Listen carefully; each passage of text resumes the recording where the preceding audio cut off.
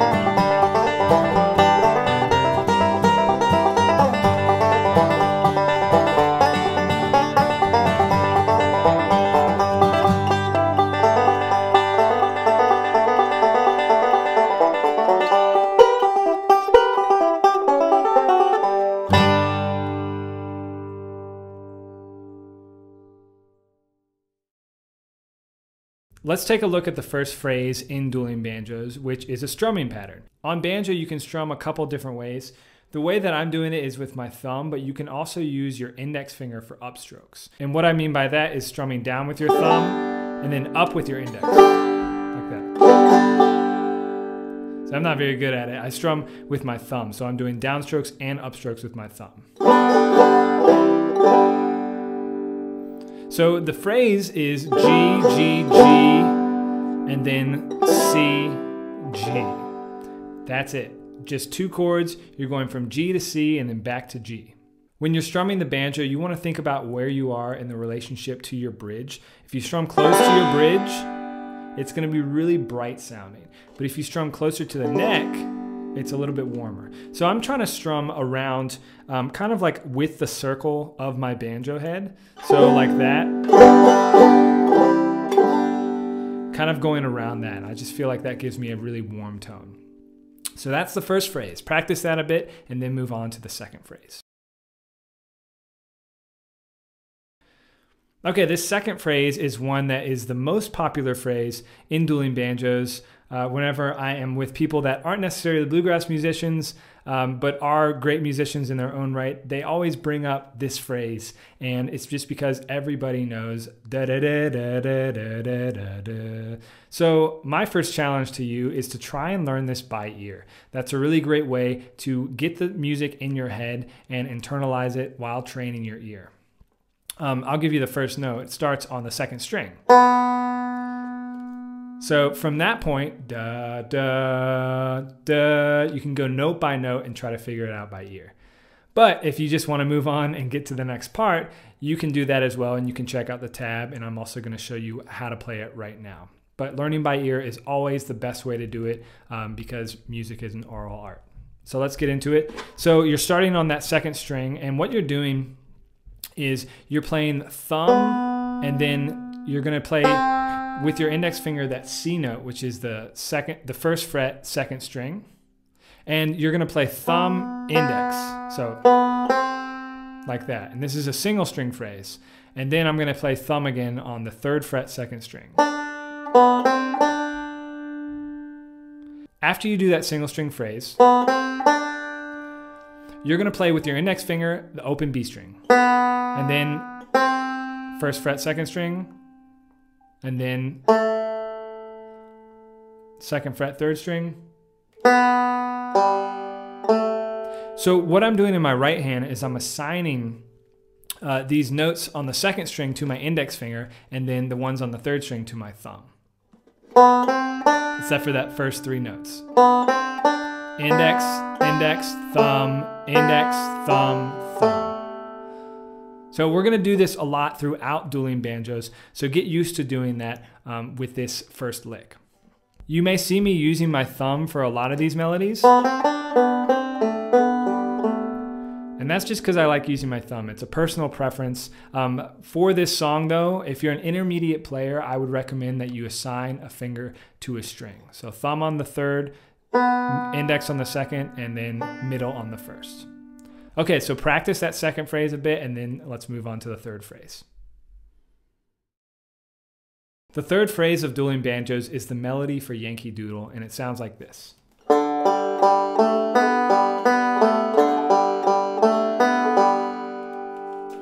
So it starts out with your fourth string as a pickup note. So if you were going to count this, it would sound like this. 1, 2, 3, 4, 1. You can include that pickup if you want to, and you don't have to. I think there are different versions online of people playing this with and without it. That's also a personal preference. I included it in the performance of this video just because I like the way it sounds, but you certainly don't have to if you don't want to. So on to the rest of the melody. You're going to go. Once again, we're assigning our right hand fingers to a string. We have our thumb on the third string. And then our index finger is playing an open B string pretty much the entire time.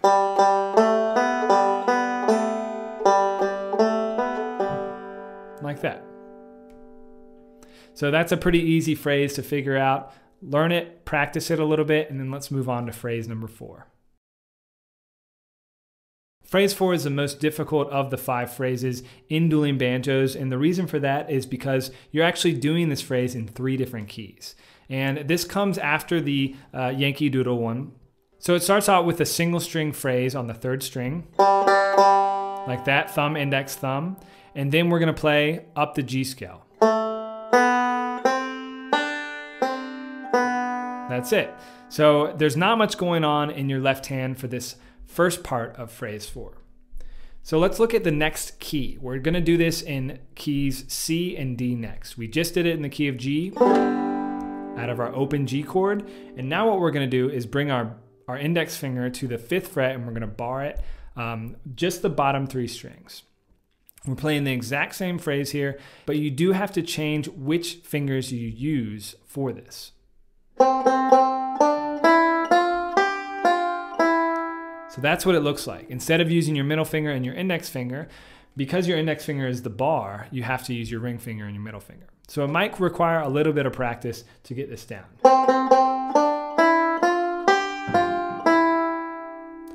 But But the good thing is, once you learn it out of the C bar, all you have to do the D one is move it up 2 frets and you have your D chord.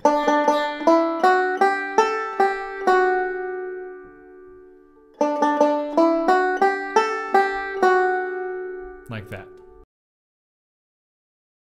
So phrase 5 is just a variation on phrase number 4, which was. So instead of playing that, all we're doing is.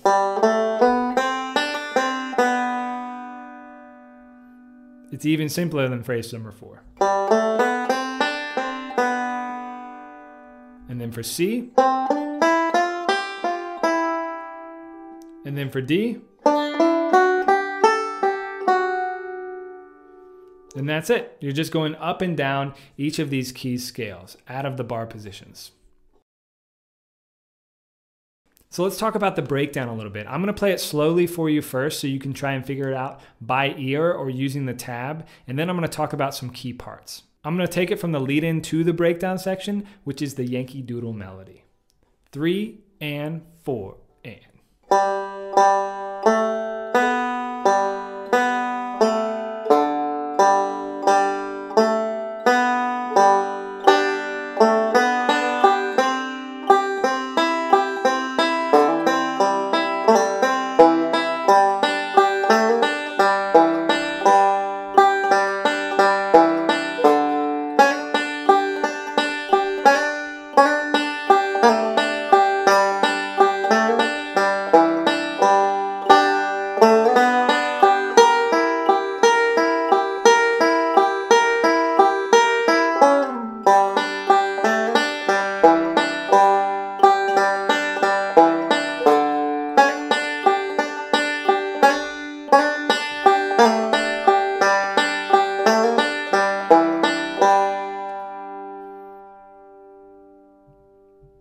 There are a ton of different arrangements for this breakdown section out there, but I just wanted to present this one to you because it gives you a good foundation for what you can do with it. Speaking of that, you can actually go into the Tunefox arrangement of this song and switch out the different licks. That's one of the main things that Tunefox is able to do, is give you multiple variations over the same song, and you can make it as easy or as hard as you would like. So go check that out if you have a chance after you learn this main arrangement. Like I said before, the arrangement for this version of Dueling Banjos is pretty simple. So I'm taking this C chord and I'm just playing a forward roll over it for the most part. And then I'm throwing in a couple alternating thumb rolls. So that's kind of like a 4-2-5-1 and then 3-2-5-1 with a hammer on and a pull off in there, of course. And then I'm doing this typical Scruggs lick. Okay. And then a forward backwards little thing.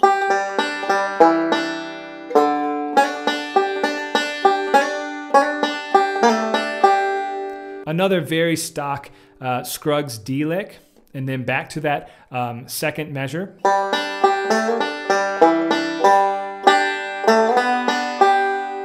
That's kind of a popular thing to do, is you play that Scruggs lick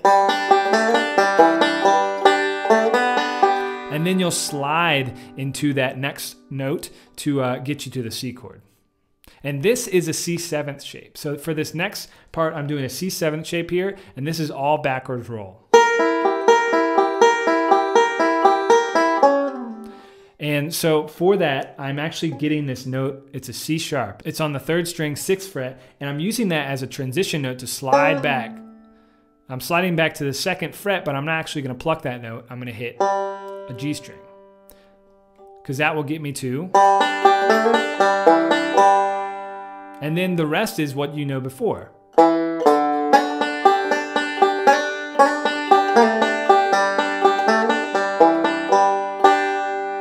So pretty simple there.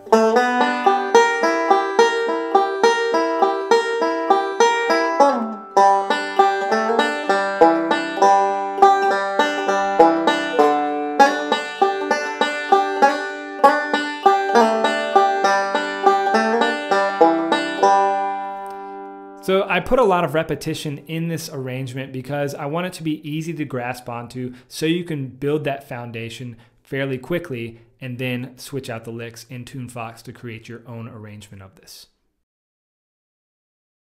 So the first thing we're going to look at in this ending is the tag. You're going to go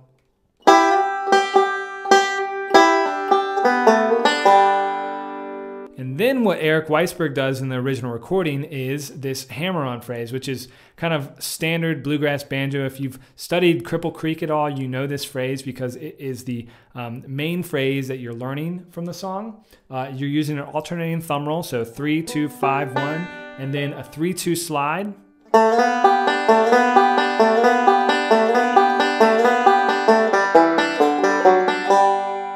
It's very, very similar to Cripple Creek, actually, because you could even go. But what he does is this single string phrase. 2. So you're going from the 2nd fret 3rd string to the open 3rd string, and then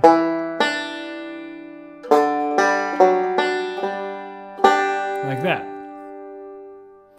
And so now we get into the shave and the haircut. The shave and a haircut in 2 bits lick is the ultimate ending lick for banjo players, and it sounds like this.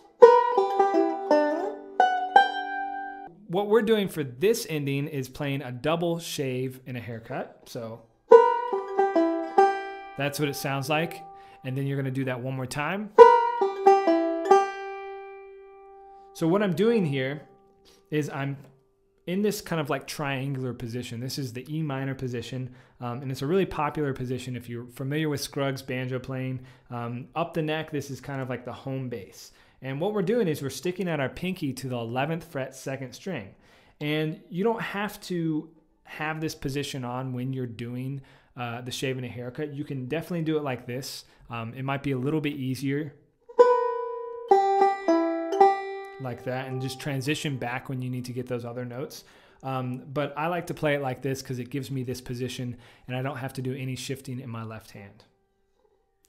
So I'm stretching out my pinky and I'm playing those 2 notes, those 2 bottom strings together. And then I'm going to play 5th string, 2nd string, and they're the same notes.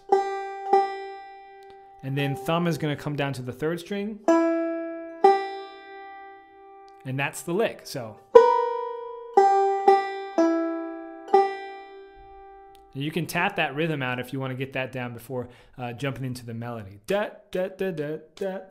Or. So we're going to do that together. 3 and 4 and. Again.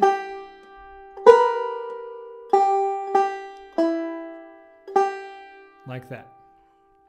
Okay, so after you do those shave and a haircuts, we're going to move on to this A chord. So you're going to put on this A chord. And then just practice moving from the A to the next chord, which is a D chord, D7th. So what we're doing here is we have this A chord, and then we're keeping our pinky down. We're putting our ring finger on the 7th fret 2nd string, and then moving this note, this C sharp, back 1 fret. So we're putting our index finger on the 5th fret 3rd string. So it's A, D, like that. A, D, 7th. And we're playing an alternating thumb roll. So it's super easy. 3, 2, 5, 1, 3, 2, 5, 1, and then open G string. Pinch. So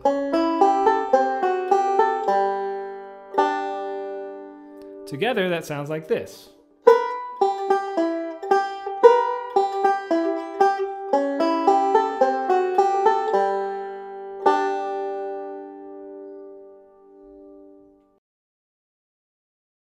I want to briefly speak about the backup that's being played in between the breakdown sections when the duel is happening between guitar and banjo. So after we play,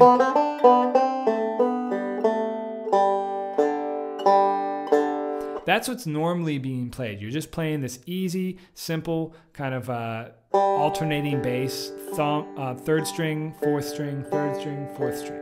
But in the fast section, you're going like this.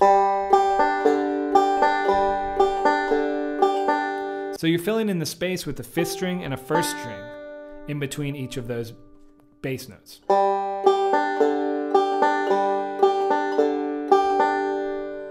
Like that. And so for the C chord, what we're doing is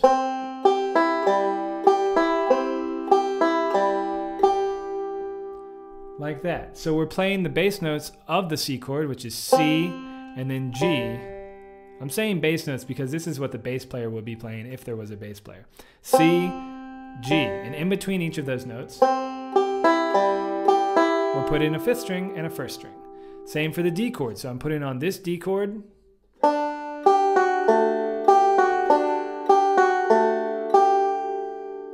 and the exact same thing. And so for the C and the D chords, your melody notes or your bass notes are on the second string, and I'm getting that with my thumb, and then on the third string. It's actually a really nice lick if you play it outside of the context of the song too. So that's Dueling Banjos, Tunefox style. I hope you've enjoyed this lesson. If you have any questions at all, just leave something in the comment section, either on Deering's website or on the Tunefox website or on YouTube, or send us an email at support@tunefox.com and we'll get right back to you. Thanks again to Deering for the opportunity to share this lesson with you. Check out their website at deeringbanjos.com. They make excellent instruments. Thanks again, and hope to see you on the blog real soon.